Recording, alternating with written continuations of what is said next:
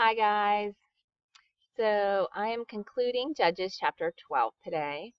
And here we see the end of Jephthah the warrior's leadership, which we talked in depth about Jephthah and all of his escapades. um, and ultimately we see the end of his life. And so we know every time a judge dies here in the book of Judges, we have another judge taking their place. And there seems to be a pattern, the people of God, they straighten up for a while under the judge, but then they get back to disobeying God, just like all of us. So, anyway, in verses 8 through 15 of Judges 12, we're told of three more judges who came after Jephthah and lead the people of Israel. Their names are Ibsan, Elon, and Abdon. Not sure if I'm saying those correctly, but at first glance, we see that these three judges don't really seem very noteworthy. Nothing is really said of them at all, except that they judged Israel and that they had children and grandchildren and donkeys. like that's like all it says about them. It doesn't say anything about what they did as leaders. And so, what can we really say of their leadership or even of this passage? And so, I've considered this little snippet here for several days, and I even thought about, well, I'll just skip that because I'll just mention it. It's a one-liner at the end of Jephthah's rule, right? Three more judges came, and then Samson, right? We want to get to Samson, right? So these three guys are in between two um, well-known, you know, leaders in God's kingdom. But nothing is said of them.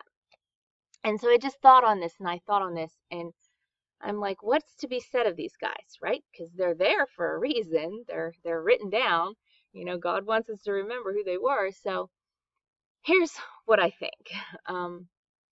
There are two kinds of leaders. Essentially, there are two kinds of leaders who are remembered by everyone. And that is, of course, leaders who do exceptionally good things and leaders who do exceptionally bad things, right? So sometimes, oftentimes, some leaders find a way to do both exceptionally good things and exceptionally bad things at the same time, or within the course of their role or their reign or their leadership. And so it's just like I always say, our strengths are our weaknesses, right? Extraordinary leaders tend to shine very bright, but fall very hard at the same time. So, but what of the ordinary leaders who lead? They have children and they die, like these three. That's who Judges 12, 8 through 15 shows us here. And dare I say, that is likely the vast majority of most of us who lead God's people humbly and in absolute seeming obscurity, even today, right?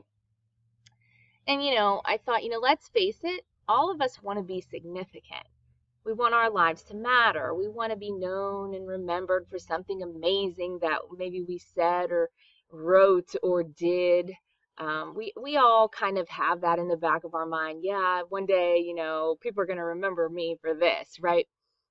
Or at least remember us as someone who mattered, who changed the world, who did good in the world, who was a catalyst maybe for great and terrible ripples in the ocean of life, right? And maybe we all do that anyway in our small ways, and we don't get to see the fruit of what all happens as a result of the things that we do. And I think that's true, but how many of us can really say with confidence that we will be remembered by anyone other than the handful of people who know and love us? How many of us will really be remembered for anything other than that we lived, we loved the Lord, hopefully, we had children, and we died? And is that really insignificant? Really insignificant, because that's the question I think God wanted me to consider when reading this passage that I didn't quite know what to do with. is that really insignificant? To live, to love the Lord, to use your gifts, have children, and die. That's what I see here. And so I think this passage really does have a twofold message for two groups of people. The first one is the one I've already mentioned. One is that leading God's people in seeming obscurity, which I think covers a lot of people who are leading God's people. So leading God's people in seeming obscurity while raising a family is still noteworthy enough to find the names of these men written in the greatest book ever written. You and I are still talking about them and still saying their names. And that leads me to believe that leading God's people in seeming obscurity while raising a family is not only noteworthy enough to find our own names written in the book of life, which is the ultimate goal, right? But that doing so is not by any means insignificant in the grand scheme. And I think that's something that we should consider. I know for me, it's a battle. You're like, well, have I really done anything that even matters? Like, I'm spending myself out here for people I'm never going to meet. Most of the people who read my blog, my life's work, I might call it, are in other countries.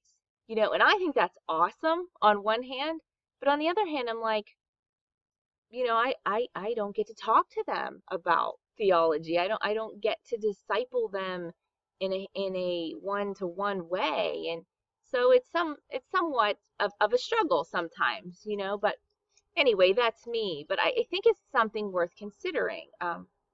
Serving the Lord, using your gifts while raising a family in a place where um, you're just not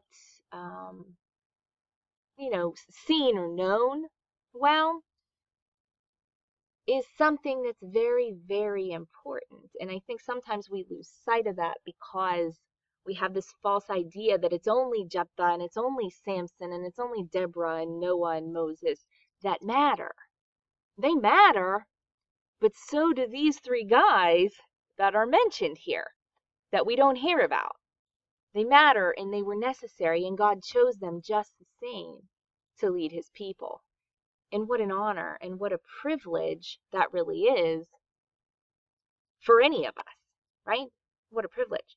So that's lesson number one, and I think I would fall into that category. But secondly, I think the lesson is twofold here. I think the other group of people that maybe have a different takeaway from this is those that have gifts, have opportunities maybe to lead God's people, or in some capacity, and settle for something less than using those gifts.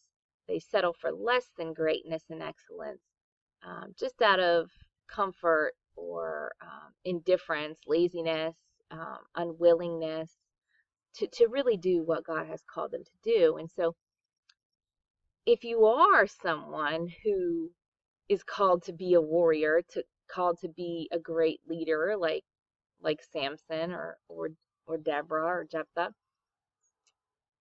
you would be doing a disservice to the Lord, to his people, and ultimately yourself, when you choose to hide in the bunker with only those people who you most prefer, while failing to step out and do great things that God is calling you to do in faith. And I think there are some people like that. I see people that have just extraordinary gifts that really just don't want to step out in faith. They want to be comfortable with their few people that they know and just stay in their little corner.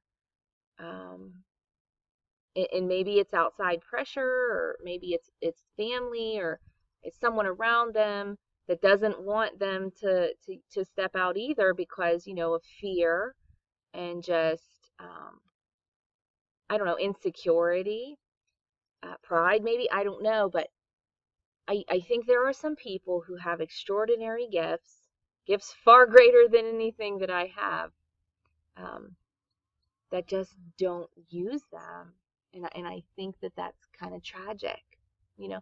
So there's a message there for them too, you know. Um, it's not insignificant to live, love God, have children, and die. It isn't.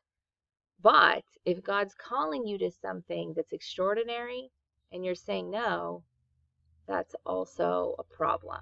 So I would say just think of this both ways.